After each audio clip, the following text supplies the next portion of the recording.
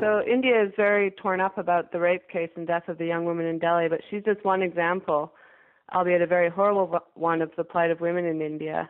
In fact, among the women who could potentially be alive today, more than 2 million women are missing each year in India.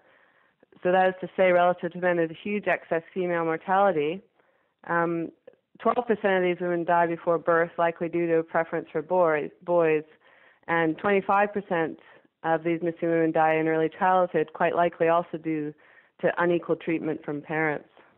The vast majority of missing women die prematurely in adulthood, and there are many reasons for this. One is simply inadequate health care and poverty. So, for example, roughly 130,000 women die each year in childbirth.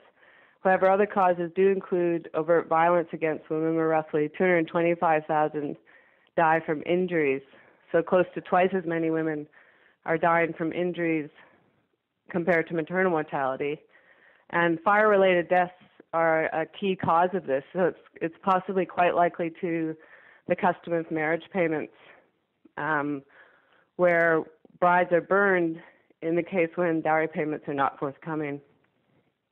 Indian women face the risk of premature death at every stage of their lives. So a proportion of these deaths are the direct result of neglect and discrimination, so either in the form of sex-selective abortion or outright abuse.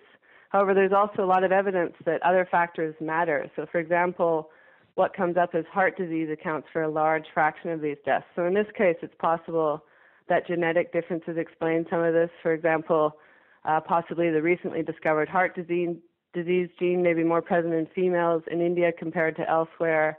Lifestyle differences may matter between men and women. But it's also possible that these deaths from heart disease actually represent also a lack of just overt similar care, where women receive less medical care than men.